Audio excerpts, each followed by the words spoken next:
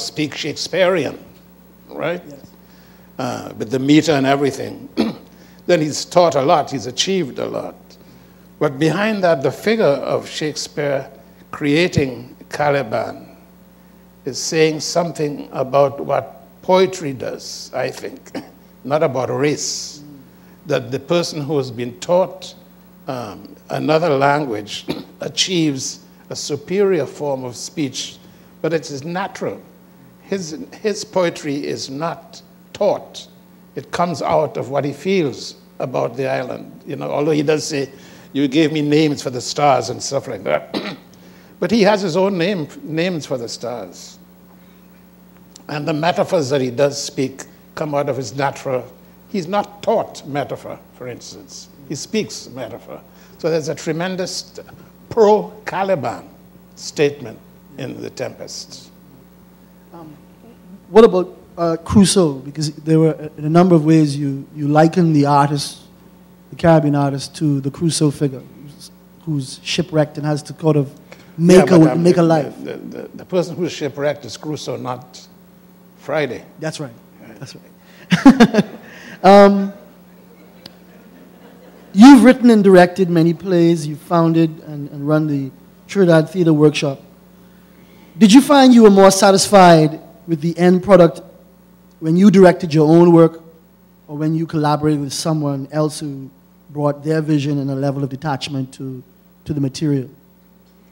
Yes, I've gone through that all my life. I've had some very good directors who have wanted to cut things that I, wanted to keep, and vice versa. That has happened as well. August Wilson was very emphatic, for instance, about having black Americans do his work. Not because he was racist, but I think out of saying, well, all these white guys get work as directors. Why don't you give black directors chance to do my work or their own work, really? There was no greater joy for me in the work than to work with a bunch of actors that were there in the Trinidad Theatre Workshop. Because I wrote for them, and in some cases I hadn't written a part for one actor, and I had to write a part in for him, and that became, that was in Dream on Monkey Mountain, it happened, yeah. And the quality of the company was extremely high, very, very high.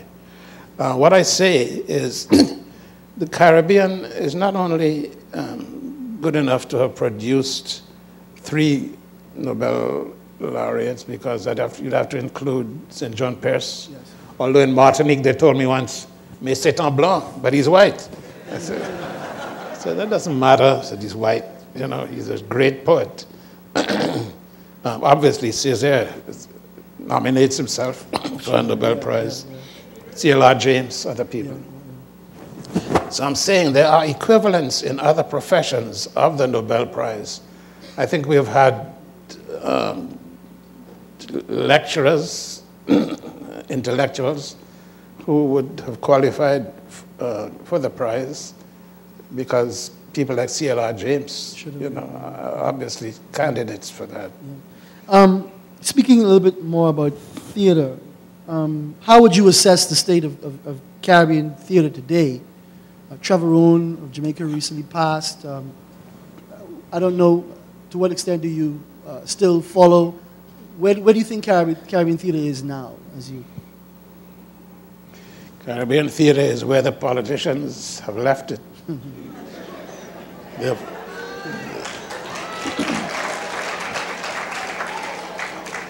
This has been a lifelong complaint, if you want.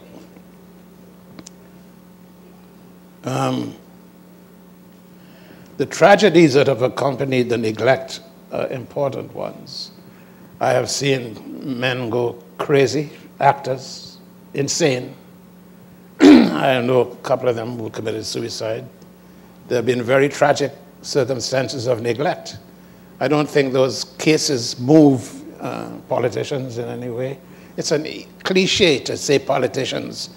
But right now, for instance, I've been trying to raise money from because they don't give me money doesn't mean that they're bad guys. I'm just saying that there is a theater at home, which is the equivalent